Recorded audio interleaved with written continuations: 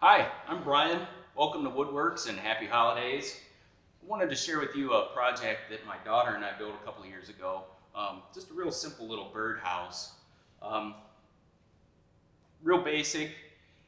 The fun part is that I cut out all the pieces beforehand, and then I gave it to her as a gift in pieces. The fun part is that we spent time putting it together. We did all the assembly, and it was a ton of fun. It was just a great way to spend a little time together down in the basement in the wintertime building a little project. So I used actually a piece of redwood that I had and a couple pieces of cedar for the roof, but you can use whatever you like. This piece of redwood actually had a hole in it that I thought was perfect for the opening for the birdhouse. So, but she enjoyed doing it because she enjoyed hammering the nails in, and she enjoyed sanding the edges and making it smooth in the opening here for the birds to get in and out. But it was kind of cool because we also just talked about the process of how to put it together. Like, you don't necessarily want to attach the roof to the front and the back first. So it was just an opportunity to talk about how to construct it. The fact that we would attach the bottom and the sides together first and actually make a structure, and then put the roof on the top of that. Once it was all put together, there was a structure underneath of it. So that was pretty fun.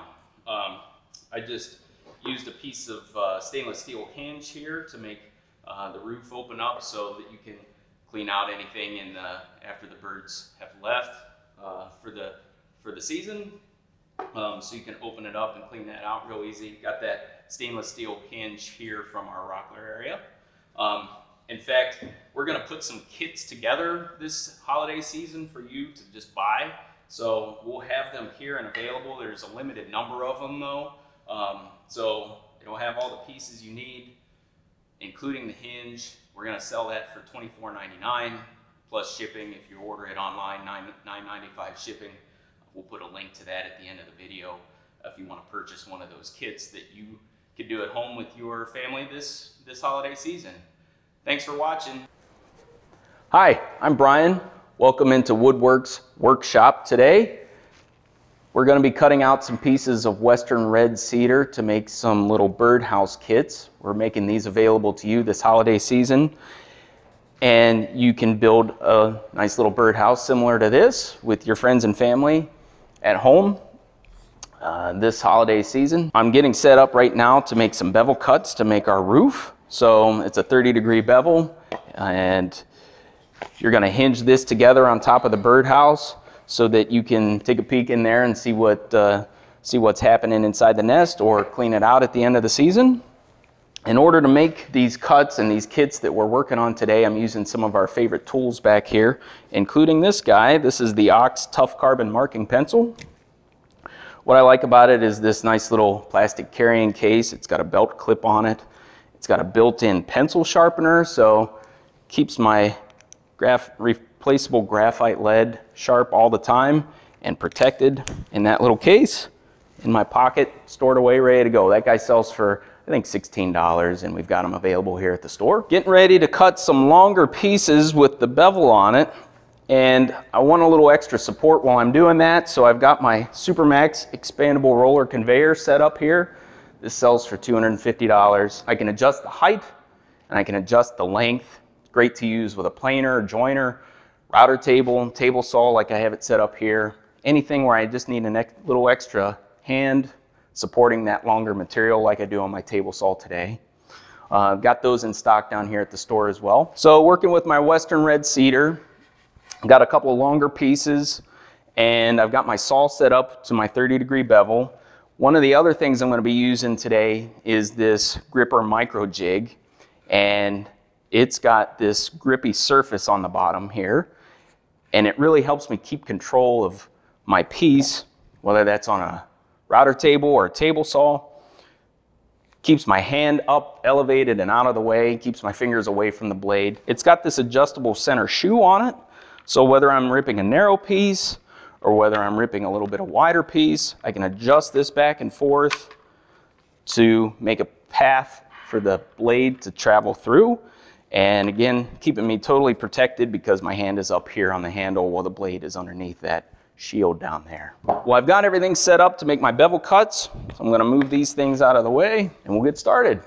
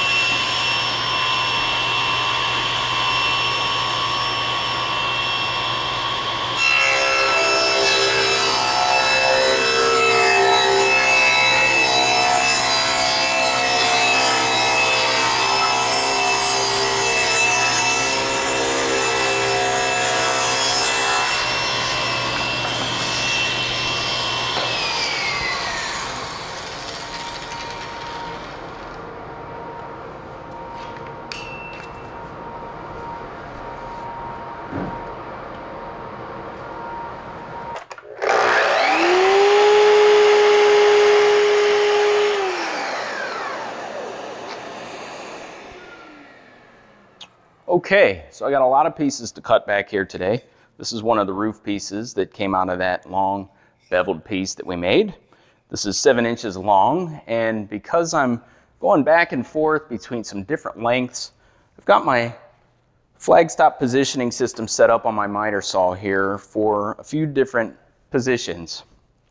I've got a stop block that I made to do the front and the back of our birdhouse, which are measured at 8 7/8.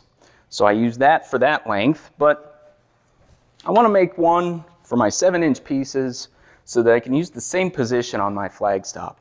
So I'm going to do that. I know this is 7 inches. I already measured that. I'm going to take that piece and I'm going to butt it up next to, and then I'm just going to butt this up next to my 7-inch length roof, and I'm going to cut that piece to length.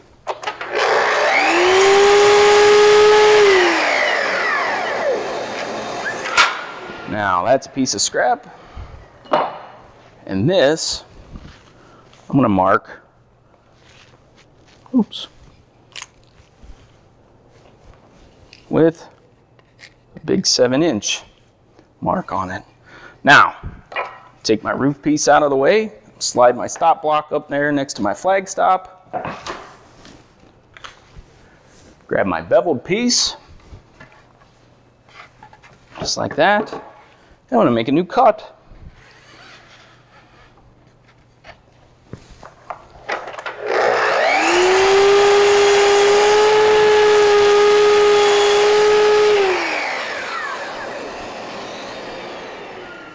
Now, that's the same length as the piece I had before. So I'm ready to continue making some more of my roof pieces.